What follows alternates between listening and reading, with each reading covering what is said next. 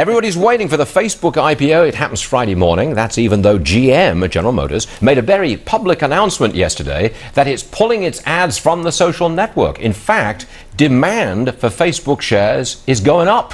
They've just raised the number of shares that they will offer. Here's Ed Butowsky, money manager to the rich with Chapwood Investments. All right, Ed, would you buy this stock? You probably can't get in at the IPO price, but would you buy it on the first day? Well, it depends on where it opens up. But Stuart, to kind of frame the conversation, a stock should sell, its price-earnings ratio should be equal to or close to the growth rate of the company. That's a general rule of thumb. This company is coming public at a 99 PE if it's priced towards the mid-range to the high end, okay?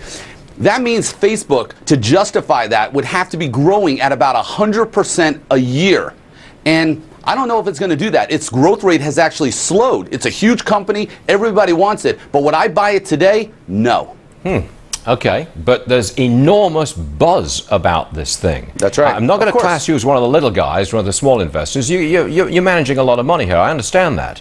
But taxi drivers that I talk to, people on the street, they say, hey, how can I get into Facebook? They want a piece. They think it's going to be another Google. They think it's going to be another Microsoft. That's what they think. Well, there's no way of knowing that. And if you have a company that's being priced at 100 times, meaning that it has to double next year to justify that price, and if the forecasts right now are for about a 60% growth, anybody who wants to buy it right now is just misinformed, and they're getting caught up with the PR because they understand Facebook, but they don't understand the valuation. They know how Facebook works. But the only way it would be justified, and the only way I would buy it, is if someone told me they were going to put a $5 a month charge for every customer. With 900 million customers, that comes out to be $5.4 billion to the bottom line. That's the only way that I would go buy that stock if I knew that was going to happen. Ed Butowsky, will you stay there, please? I'm going to deal with the opening bell in just a second and bring you back, because Facebook is one of the big stories of the day. Thanks. Stay right there, please, Ed. Internet stocks took a hit all across the board yesterday when General Motors announced very publicly that it was dropping Facebook advertising because it said it had little impact on consumers. That's a big deal yesterday. The result was a lot of internet shares went straight down yesterday. Groupon was way down. It struggled back up just 3 cents this morning. LinkedIn shares were down yesterday, and right now LinkedIn shares are back up to the tune of $1.43. Not that much on a $111 share. Pandora, that was down yesterday because of the GM move out of Facebook advertising. Pandora bouncing back, but not much. 13 cents higher. That's all we got. Let's bring back Ed Butowsky. We were talking about Facebook earlier. The problem with Facebook seems to be, how do you make money out of it? Okay, they've got 900 million users, but how do you draw money out of those users and get it to the company? How do you do it?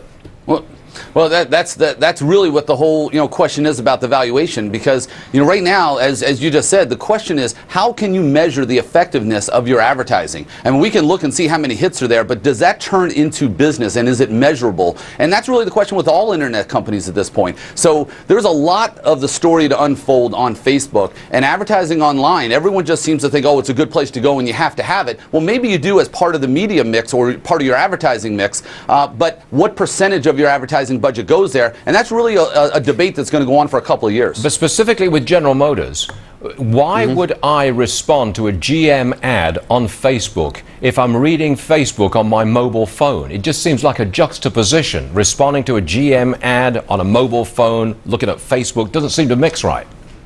Right, it really depends on what kind of ad it is. I mean, it's almost like a billboard. You just see the name, and maybe it somehow subliminally gets into you, and you think about it. Unless you get interactive with it and you start doing some surveys and you start designing your car. Like, I know shoe companies right now are very big in terms of designing your own shoes. So it really depends on the type of ad. Would I respond to a General Motors ad on Facebook and I go on Facebook? No, that's not going to sway me one way or the other. So to sum it up, Ed, you would not be buying Facebook on Friday no matter what happens to the price. You're out of it for Friday at least, right?